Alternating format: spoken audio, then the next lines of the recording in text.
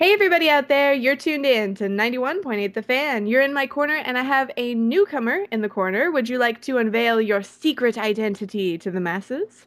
Oh, I don't know. Then they'll all know who I am. I am Erika Harlacher. I I, like I I, like how dramatic that was. I figured it should be dramatic because it's a secret identity. I wish I had like a sound effect or something or a superhero theme song to play in the background, but I totally don't. Yes. Oh, well, they can imagine Exactly. it. But no, it's very nice to have you on the show. We've never gotten a chance to talk with you, so we get to make our introductions and learn a little bit about how you got into acting. Cool. So, Uh, what initially sparked your interest into it? when I was like 10, I told my mom I wanted to be a voice actor because I saw behind the scenes of Kim Possible. I don't know if you remember that show, but it was awesome. We have the Japanese "Call Me Beat Me" song in here. Oh, cool. Yay. I'm So totally playing that during the break now. awesome. So I was watching a behind the scenes thing, and the lead girl, Christy Carlson Romano, was like, I can go to work in my pajamas. And I was like, that's awesome. I want to do that. So I told my mom that I was going to be a voice actor, and she was like, oh, that's not a real job. So I was like, oh, okay. And then I forgot about it until I was like 18 or 19, and then I discovered like the Adventures of Voice Acting workshops and like some online sites that had voice acting, and I was like, oh yeah, I remember I wanted to do this. So then I started doing it. And it was awesome. I have to wonder what your mom says now. I tell her I bring up this story a lot, and she's always like, I don't think I said that, but she totally did. That sounds just like my mom. Yeah. Because my mom claims, even though, I've been with 91.8 The Fan for 4 years and things like that, is that, the anime thing, the Pikachu thing is just a hobby. You just, you'll get over it. And it's like, 10 years later, technically, I'm Yeah. not over it. My parents have accepted that I'm not over this stuff, and it's not a hobby. So yeah, they're supportive though. That's good. No, that's always a good thing. So now I have to wonder, did you go through just the adventures and workshop training for, Um, or yeah, did you have a bunch of different teachers? yeah. I took my first workshop, which was the Adventures in Voice Acting workshop with Tony Oliver, like like 3 or 4 years before I actually like got into professional voice acting because it was just like, oh, I remember this was something that might be cool, and then he was really supportive. So, but it took me like a year or two to take another one with him. And then I ended up getting an internship at Bang Zoom, and then that led to actually going to other workshops and being like, oh, I'll do this as a job. So now I've taken other workshops with like Richard Horvitz and Crispin Freeman and all those wonderful people. But at the time, it was just Tony. He was my main teacher. He was awesome. Yeah, Tony is awesome. I remember, oh gosh, it was so long ago. At Anime Expo, I think 2009, I think we went to all three of their panels for Oh, Adventures in Voice Acting. oh, that's awesome. I love those panels. Yeah, they're a lot of fun. And then I think following that, the documentary came out. Oh yeah, yeah, yeah. I watched that like right before I went to my first class. I forgot about this. I watched that documentary because I signed up for the class and bought it at AX, I think 2009. And I was so inspired by it that I was like, oh my God, I want to do this for real. And like, this seems so cool. And then, yeah. No, I totally understand. I mean, I think after I watched that too, it was like I got this adrenaline rush to do something, but I don't know what to do. Right? It's just so inspiring. Even though they like tell the truth about how it's hard and stuff, I was like, oh man, I gotta do this. So, Exactly. yeah. Well, now you are doing it, and the fans are talking about a project that you're in, and they're going nuts over it. I've seen Twitter explode, I've seen our Facebook explode, and I've seen our live chat explode over it. And it's devilish rampage. I mean, Danganronpa. Oh yes, that devilish rampage. It's a wonderful game.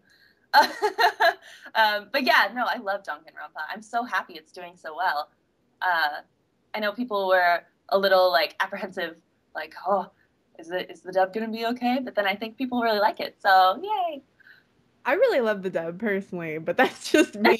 I mean, I don't account for all the anime fans out there, all the game fans out there, but I find the dub to fit really well because the characters are so wacky, but they're put in such a dark situation. Yeah, I mean, I agree. I've been playing it also. And I just love, in particular, I love Lucian Dodge's character, the Hifumi, I think his name is. Yes. And I love talking to him because he just makes the funniest noises. It's just awesome. Then he randomly just, gets that deep superhero. Oh yeah, Like I can't do it because my voice just doesn't go that way, but he's like really nerdy and then he suddenly, haha, and I'm like, what happened? yeah. I guess the Japanese voice actor does that too, which is awesome that Lucian was able to like do that. And, it's just so funny. I love talking to that character. I want him to be my friend. He's actually the only character I haven't had free time with. I'm sorry, Lucian. I Oh hope no! I had one free time with him so far, and it was really creepy because he was like, "Do you want to borrow my like furry things?" And I'm like, no, I don't know what you're talking about. Okay, go away." But we got closer, so that's nice. See, what I ended up doing, and not, I'll try not to spoil, but luckily had free time with at least everyone once before something has happened to them. Oh, that's good. Yeah, so I'm like, yes, I'm getting more superpowers or whatever these things are for the class trials. Right, right. I was Yeah, I was actually kind of sad though because I think you have to spend like 3 or 4 times with them to get all of their power, yeah, whatever it is.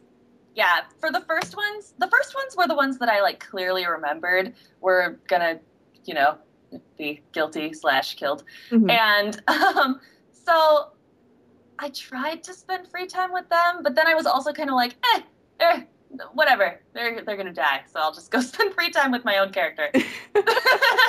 I like that strategy. That's a good strategy. Yes, yeah. I'm one of those people that goes for the trophies, and I think one of the trophies is like filling out everybody's report card, so you have to Oh, get to know everybody. I don't know though what that after there's like this after post what like mode like after school or something. right, school mode. Yeah, Yeah, and I'm not exactly sure what that entails and if I can do it there. So I'm not there yet. I'm working on it. yeah, yeah. I don't really know what school mode is, but I know that I can like possibly date my own character. So that's my like true goal of the Ooh, game that's sexy. to date myself. Yes. No, what's really interesting though about your character is she's probably the most calm out of everyone. She's like not phased at all, it feels like. Yeah, when we were recording, there were like, all these terrible things happening. And I was like, "Oh, should I be like freaked out?" And they're like, "No, you're totally calm." And I'm like, "Okay." So, she was like super fun. Because she's just like always on top of things, always like, I know what I'm doing. So I knew when I played the game, I was like, I'm gonna follow her around because she's always calm. I'm gonna stalk you until you freak out. Is it working? Exactly, yeah. Well, I think it's really interesting because you're obviously very energetic and you have a character that isn't exhibiting a ton of emotion. Like Uh-huh. you kind of have to keep it contained. Was that difficult for you? Sometimes they had to like pull me back, but once I got the idea of like who the character was, like I watched a couple episodes of the anime before I went in to record, and I just kind of knew that she didn't get super emotional, so I just kept that in mind. And well, I wouldn't say it was difficult. I would say it was like different than any other character I've played. So that was fun though.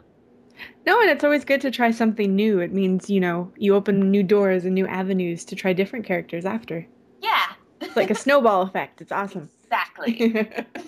But no, the fan reaction has been super insane, and the game has been a lot of fun, and I'm very excited to see that you're a part of it. Thank you. Yeah, I love how it came out. I feel like it's a really good game. I've been playing it for like 5 hours straight, which is bad. But I feel that pain. yes. But, you know, Like we're gonna go on break and she's gonna pull out her Vita. totally. So it's in the other room. I knew I would want to do that, so I kept it over there. Mine's right next to me. Like Oh, that's right. trouble. Yeah, yeah, it is trouble. But I have to wonder when you go into record, obviously you know bits and pieces of what's happening in the story, and if your director is really amazing, you know quite a bit of the story to be able to establish your character. So when you go back and you play it afterwards, even though a lot of time has passed, are you surprised by anything that happens, or are you like, man, what did happen? Well, like for the first ones, I definitely remembered. And so as I was like finding clues, I was like, I know where to get the clues. And I remember all this because I remember talking about it in the trial.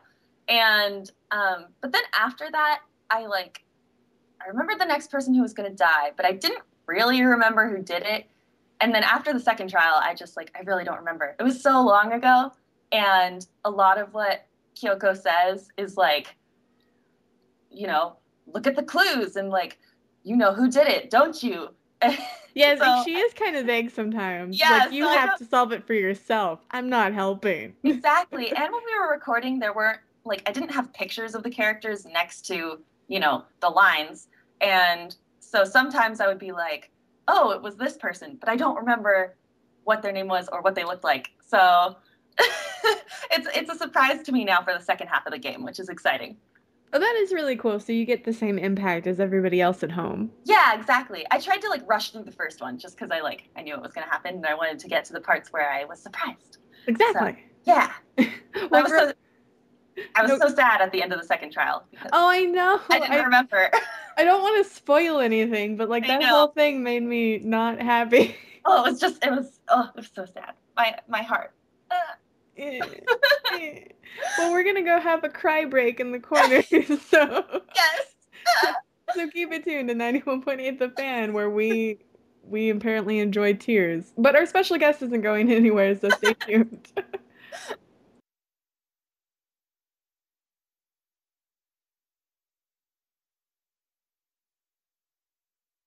Hey, everybody out there, you're tuned in to 91.8 The Fan. My special guest is still here. We found some tissues. It's fine. We're all put together now. It's not a big deal. Yes. Fixed our makeup. Everything's good. Oh, you're wearing makeup? Man, I don't do No, that in I'm the not. studio. I'm not wearing makeup. I was about to say, like, I just kind of roll out of bed and then I do my shift. Yeah, that's kind of what happened today. Shh. Don't tell anyone that I was still in bed before this. That is perfectly fine because I was too. Okay, good. I haven't had breakfast yet and it's like Me 2:26 p.m. neither. Oh, we're like soul twins. Lazy soul twins that enjoy Yes. pita. Okay, perfect. For the listeners out there, obviously, that isn't the only project you're a part of, even though, Danganronpa or whichever fancy new way to say it. Trigger Happy Havoc. I'll do that one this time. Ooh, that works. Even though that's not the only thing you're a part of, you've been a part of actually a few other projects, and I'm sure you have a few that you want the listeners to know about as well, correct? Yes. I just had another game come out yesterday. It's Earth Defense Force 2025, and it's super silly and like awesome. It's like a really over the top shooter game where you're fighting giant bugs.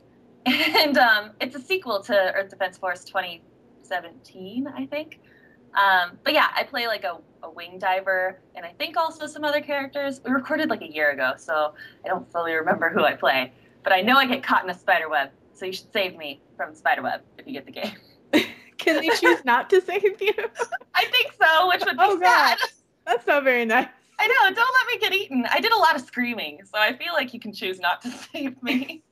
That seems like a really horrible way to die by, like a giant spider. Right? Because I'm pretty sure these are like the size of buildings or something. They are, and I'm like terrified of spiders. When I got cast, my boyfriend was like, "You hate spiders, and now you have to record that you're fighting spiders for like hours." I was like, "I know, it's scary." Spiders don't bug me as much. It's cockroaches that I really don't like. Oh, I hate those. Oh my Just gosh. because they run away so quickly, I can't kill them. Yes. I've had bad experiences with cockroaches, but they can't bite me, so I'm like, I'm okay usually. Yeah. I don't really want to tell the story on there, but I'll tell it anyway because I think the bug conversation is rather interesting. At the last apartment I lived at, there Oh was no. yes, I know. There was one day where believe my upstairs neighbors were moving in, and so I guess that rustled all the bugs. And when I woke up one day, I wasn't awake yet, but I felt something on my cheek.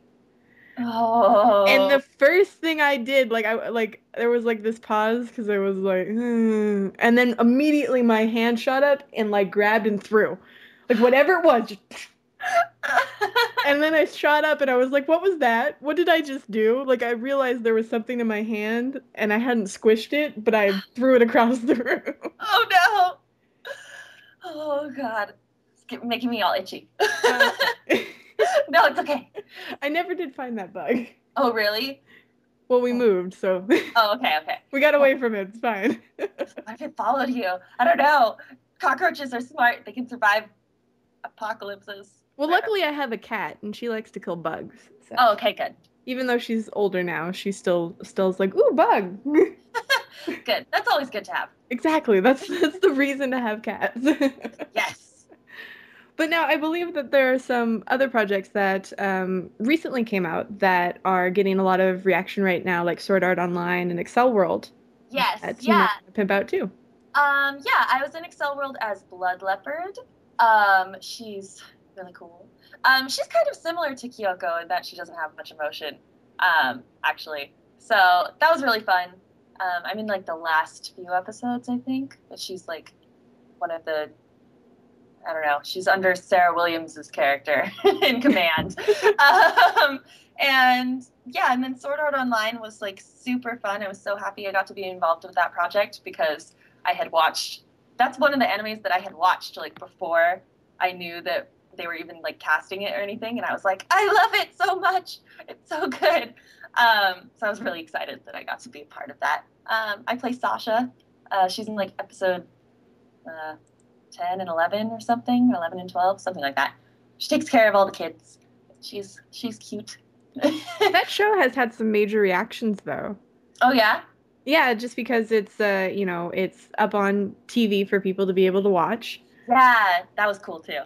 I was excited about You that. could be like, "Hey mom, hey mom, hey mom, go to channel whatever. Hey mom, see, it's a real job." Yeah, yeah, I actually recorded episode 1 because I also play a reporter at the very beginning of episode 1, like I'm the first voice. So I recorded it at my parents' house, and then I was like, "Come watch this, because I'm on it." And I showed it to them, and they were like, "Oh, that's you," and I was like, "I know." So it was exciting. Well, Like, I'm glad that you have projects coming down the pipeline and things like that. And I'm sure you have things that, the NDA ninjas will attack you for that you can't talk about. yes, I have one that I'm super excited about that I think is finally going to be announced soon, hopefully in like the next month or something. I actually have been teasing it on my Twitter, being like recording a super secret project, and I put like a picture of me with my director and my engineer, and Twitter like blew up. I was not expecting that. People were like, "Oh my God, what could the project be? It could be this or this or this," and I was like, "Whoa, everyone's really interested in what this could be." So I'm really excited to finally reveal it and be like, haha, this is what it is. I feel like I have to go back on your Twitter now and see if I can identify the director. It's Hmm. Alex Von David, and he's great to work with. I love him. He was the one who was like, let's take a picture. So I was like, okay. So yeah, but it's such a good project. I'm like, that's my biggest role to date. And I'm like, I've seen some of the episodes already, and it's so good. I think it's come out so well. I'm really excited for it to be revealed. Well, that sounds exciting. So we'll have to watch your Twitter and your Facebook with bated breath. Where can the fans, stalk you in a nice way on the internet besides Twitter, Facebook, website, stuff like that? Yeah, you can go to my Twitter at Erika Harlacher, or you can go to my Facebook fan page, which is Erika Harlacher voice actress. Um, and yeah, I usually post everything professional related on both of those. So on Twitter, I post more random things. So if you are more interested in random things that happen in my life, you should follow me on Twitter. But if you're only interested in like professional things, then you should go to Facebook. So yeah. Twitter's more fun anyway. And on your Twitter, you have pictures of a puppy, and I like that. I do. I also put those on my Facebook because he was just so cute. I couldn't resist. He's so my cute. my sister made fun of me and said that I made this Facebook page for like professional things, and then most of it was puppies at one point. And she was like, "I don't think you're doing it right."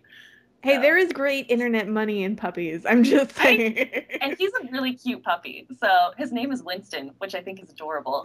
That's adorable. So You know, I feel like the fans needed to see. I don't think anybody can complain about cats or puppies on the internet. I think it's like a rule. Yeah, I mean, Stephanie Shea posts a lot of puppy pictures, so I felt like it was okay.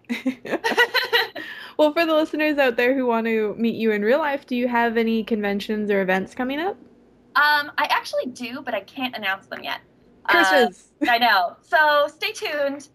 Follow me on the social network stuff, and I will hopefully be announcing them in the near future. But yeah, I'm really excited because I've never been invited to a convention before, so it's gonna be like my first one. Yay! So I might be really awkward though if they meet me there. So just a warning, because yeah, Well, have you gone to anime conventions in the past? I have. Yeah, I've been a guest, not a guest, but like An a attendee. normal person. Yes, Yeah. an attendance person. So I know how they work, and I've had friends who've been on panels and guests and stuff. So I know what to expect, but I still feel like I'll be awkward. So Yeah, there'll be that adrenaline rush and nervousness kind of going on in your belly, and you'll be like, "What do I do? What do I do?" yeah, exactly.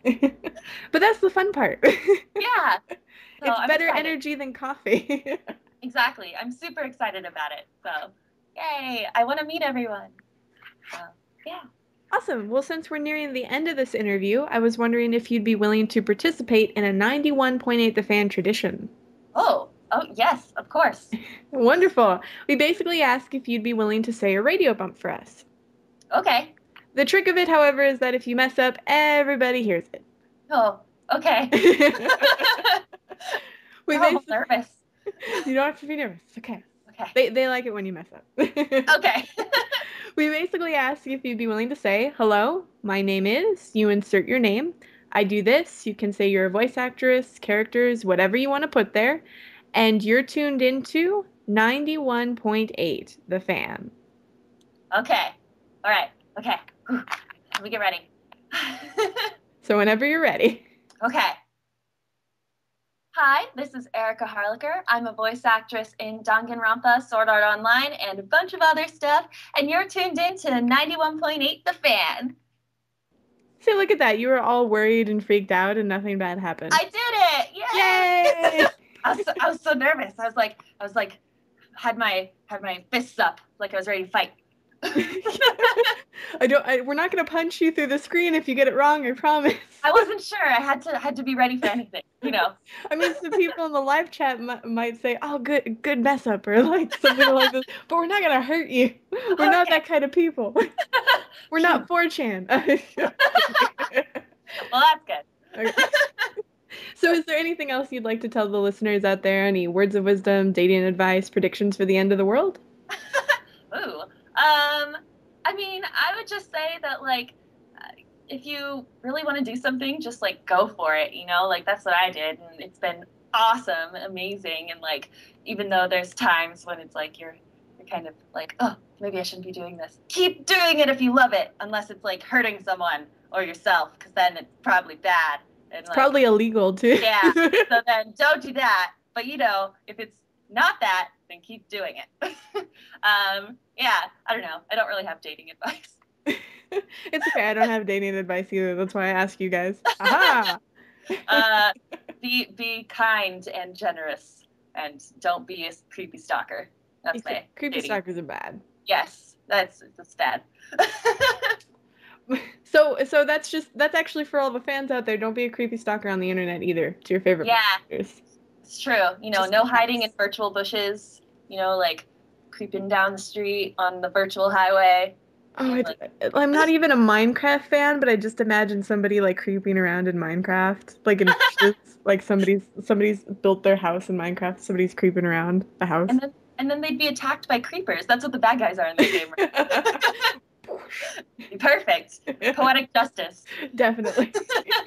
But thank you so much for this. This was a lot of fun. Thank you for having me. It was super fun. And for any of the listeners out there that missed any of this interview, don't fret. You can find it on the website within the next few days. So keep your eyes peeled to 918thefan.com and your ears tuned to 91.8 The Fan, where we play everything you want and nothing you don't.